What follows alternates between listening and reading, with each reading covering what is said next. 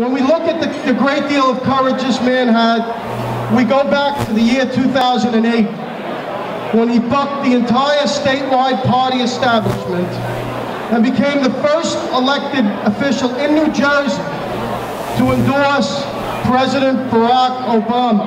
He once again displayed his courage as he took on angry Tea Party movement that was raging against President Obama's health care and reform law.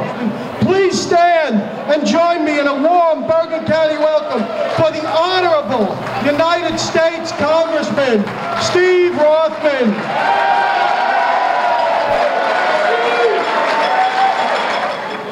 Good evening, everyone, and welcome to Bergen County.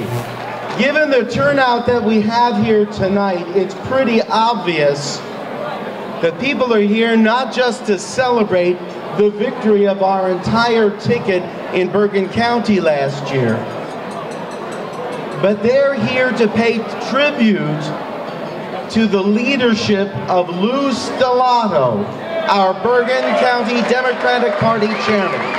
And so when Lou Stellato, as our new chairman, delivered with outstanding candidates complete victory in Bergen County last year, it got the attention of everyone across our great state, and for good reason.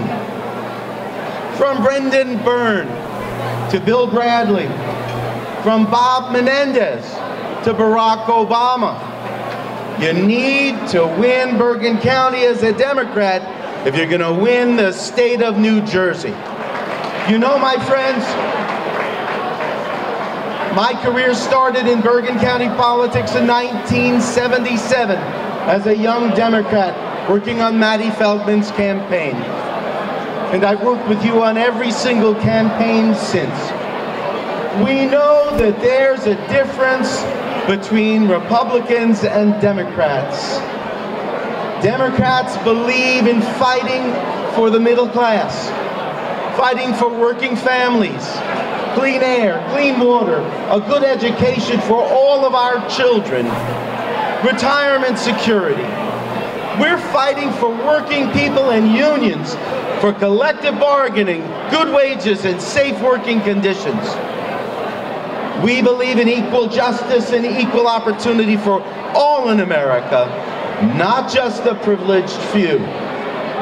And we believe in protecting our beloved nation and supporting our allies. This year, we're going to elect Barack Obama, re-elect him as President of the United States of America, right?